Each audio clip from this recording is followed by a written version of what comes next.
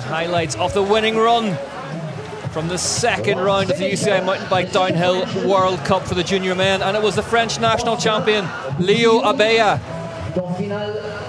who took to the hot seat before the heavens opened and got himself a win in the process. Riding for Commensal Les Ors for Cécile and Cedric Ravenel.